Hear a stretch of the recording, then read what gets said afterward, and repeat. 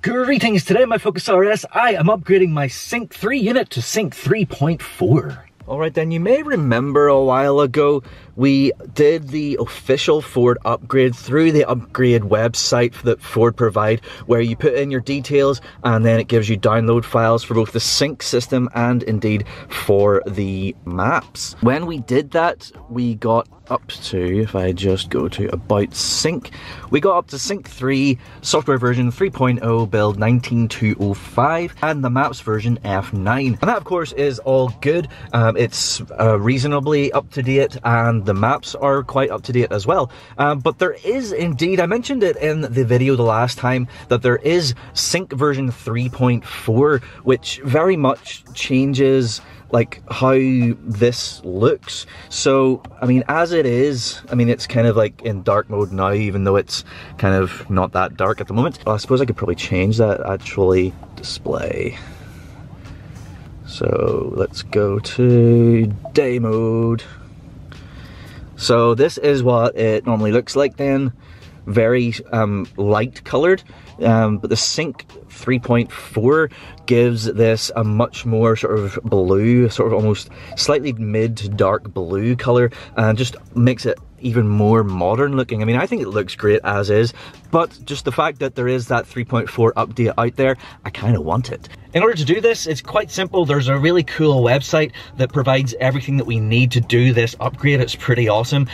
So the first thing that we got to do is jump inside, go to my computer, go to the website, get the software, get the external USB device set up, and then we can come back and we can get 3.4 installed. Alright then, here we are on my computer. So I've jumped over to the website that we need to use, which is called Cyanlabs. I'll throw a link into the description box down below because that is a big long URL that you probably won't remember. But yes, what we want to do is this is exactly the page that we want to go to. Windows Automated Method, update Ford SYN3 to SYN 3.4 with F9/1.19 maps, all regions. So if we scroll down here, there's like some blurb, an introduction, benefits like nicer looking, etc, etc.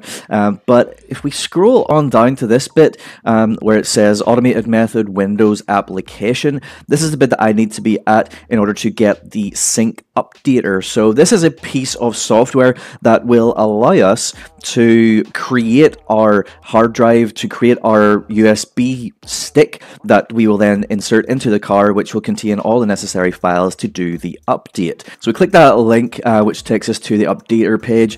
Over here, we see we have an installer. We'll just download that, and then we will install. Okay, so hopefully you can see this then. Once we are in the updater, we just need to accept this little disclaimer, and that takes us to the car configuration screen. In here then, the first thing we have to do is put in our full sync version. So I'm 3.0.19205. Alright, I am of course sync region Europe. You can change that to your specific region, of course. We do have navigation, so we need to turn that on. We'll just leave that default. So, advanced options, install mode. If I go back here and scroll down, so updating auto install mode. If you're currently on 3.2 or above and don't require maps, that's not for us, so scroll on down. Updating reformat mode. If you're currently on SYN 3.0, which we are, or lower, and want to update at all, you will need to use this method. So, of course, we do, so we need to go reformat mode. So, jump back in here. Whoop. And go reformat here on the install mode. That is basically it. So apply settings, then that takes us to select a USB drive. So I'm going to select our device, which is this one. I've already wiped this, there's nothing on it, so I'm not going to lose anything. Just make sure you back up anything that is on your USB device before you do this. Next up, new sync version, of course, Europe, and version. Go for the latest, so December 2020. That sounds good. That's very recent. All right, and then the map version, we want to go for the latest, so F9 2019 EU latest. So select packages. I'm just gonna leave that all selected and not touch any of that, and then just hit start. So, SYN3 Updater has set the install mode to reformat. Do not continue if you have a car manufactured in 2020. We do not, ours is 2017. If you continue and have a car manufactured in 2020, you will brick your sync. By clicking yes, you understand the above warning and confirm you do not have a car manufactured in 2020. I do not, so yes. Final warning, by clicking yes, you can confirm that you do not have a car manufactured in 2020. This USB drive has already been used in SYN3 Updater, yada yada yada. To use existing files in USB drive, click no. To format the USB drive, yes. Do you want to format the selected? Yes, I do. Warning, all data will be lost. Click yes, okay. There we go. So that is the process started. It is downloading stuff. This will probably take a little bit of time. So I will just pause the video here and come back once it is finished. And there we go, that is 100% complete, and we get this message, do you want to update your log now? Yeah, why not? Oh, hello, and it just opens up your log, and you can read through it if you wish. So, would you like to update your current sync version in the apps so it's correct for future use? Yes, sure, why not? The download and copying of the files is now complete. Simply eject the USB from the computer, insert it into your car, make sure the engine is running. SYN3 now. Very good, okay. So all we have to do is go down to the car now, insert the USB drive, and yeah, it's going to do this full-on reformat with our new version, SYN 3.4, and then that will be pretty much it. It will take a while, so I'm going to do it whenever I'm next going out for a drive, but yes, down to the car we go. Alright then, I am back in the car. I have my external USB hard drive down here. I have it like positioned in here, sort of being held by one of the cup holders, and then I've got my phone here as well. So then we have USB cable coming out, of course, here, and then we're going to plug it into the USB port here. But before we do that, I have fired the car up. I am going out to drive momentarily. Now you do need to either have the ignition on, or you need to have the engine on, which of course means the ignition is on as well. And you need to not interrupt that while this process is happening. So that is why I am going for a drive now. I'm going to be in the car for a while, so I can just let it do its thing here. It will take a while to do. It took in the region of an hour to download and set up the hard drive using that program. So you would imagine that it'll take maybe around the same amount of time to offload all of the files onto here as well. So we grab our USB, plug it in, and you see we get the message updating system software, and it just automatically goes to restart the system, and we should then get that funky like screen. It says to remove it, but don't remove it. We should get the cool, weird, sort of old school looking screen that says it's going to be like, yep, here we are, repartitioning eMMC. We have like a Ford logo and stuff, if you can see that. Ooh. We have a different picture of a Mustang. Essentially, we just got to let this run. We got to let it do its thing, just do what it needs to do, install the files where it needs to install them, and you know, we don't actually have to do anything until it finishes, and it will restart itself, and it will come back up, and it will be all nice SYN 3.4. So yeah, it's just a waiting game at this point. So now it says extracting apps package. So yeah, because this is likely to take a reasonable amount of time, there's no point in me sitting here holding the camera while I'm trying to drive. So whenever something interesting happens on screen, I'll just dip in and then dip out again. So yeah, just a waiting game, letting it do its thing. Alright, so it's moved on a bit, and now it says that it's extracting the map package, which I would imagine is probably the biggest part of this. The map files are pretty huge, but yeah, progressing nicely, and as you can see, it has only been running for 6 minutes, so cool. Right then, a little bit more than 25 minutes in, and we are now beyond the maps. It took a decent amount of time, I guess, but not too bad. So now it says extracting voice package. So yeah, that's just a little update for you. Progressing nicely, I would say. Right now it is extracting voice nav package, and we are timestamp 27.5 minutes. Alright, so that bit took a wee while. We're now at 44 minutes, but it's moved on now to extracting grace notes package. So it's just jumped a couple of different packages, which I didn't have time to grab the camera for, so they must have been pretty small. But you can see it's now on enhanced dab package, and we're on 45 minutes. Alright, so here we are, it's 47, just gone 48 minutes.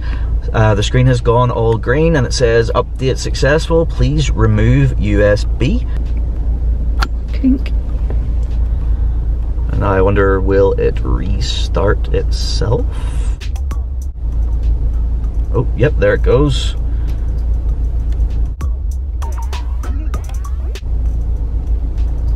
We are rebooting, just have the Ford Performance RS screen just as normal,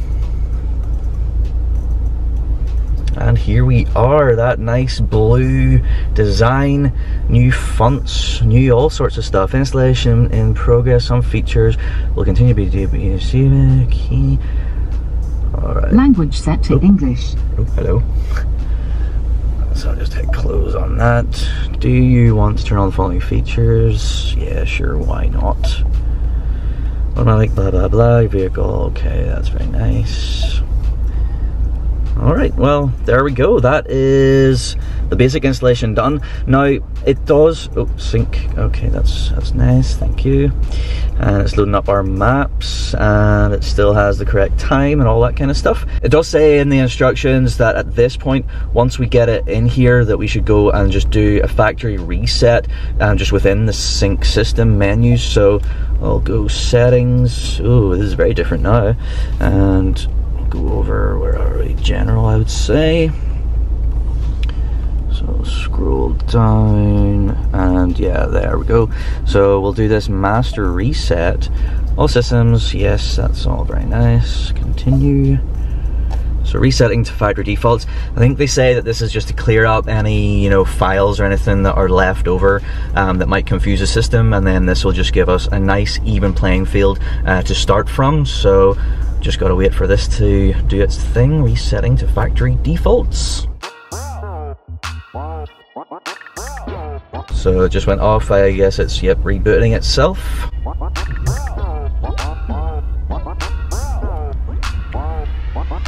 Okay, so asking all these same questions that I asked before, just hit OK on everything.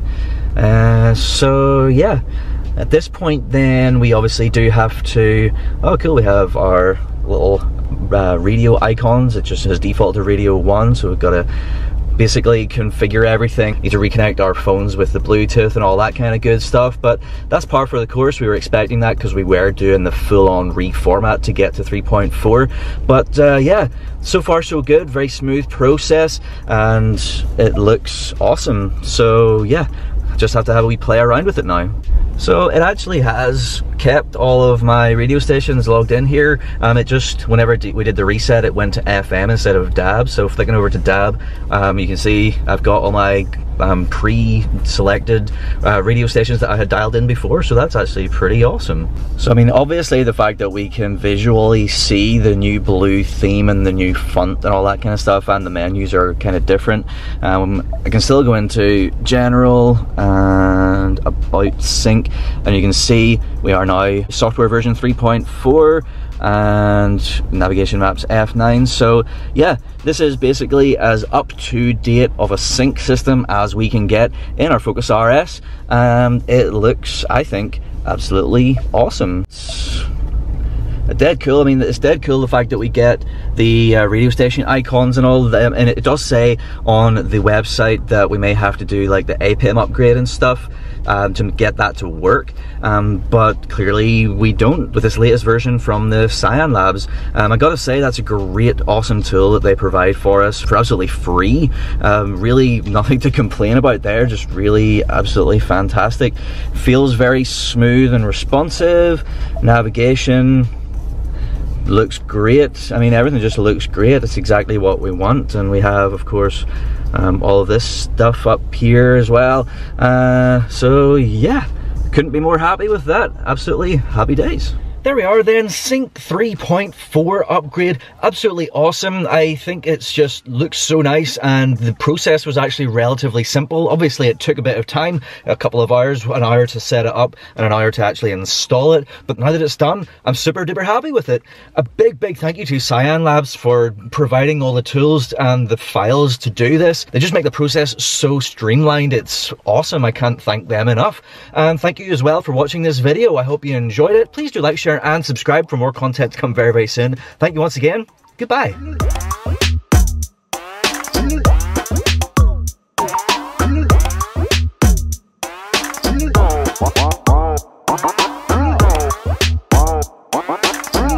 What?